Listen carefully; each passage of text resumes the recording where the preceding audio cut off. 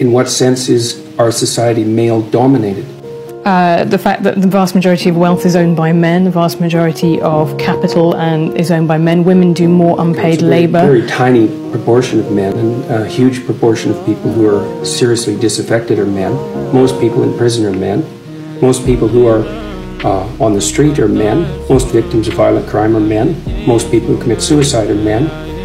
Most people who die in wars are men.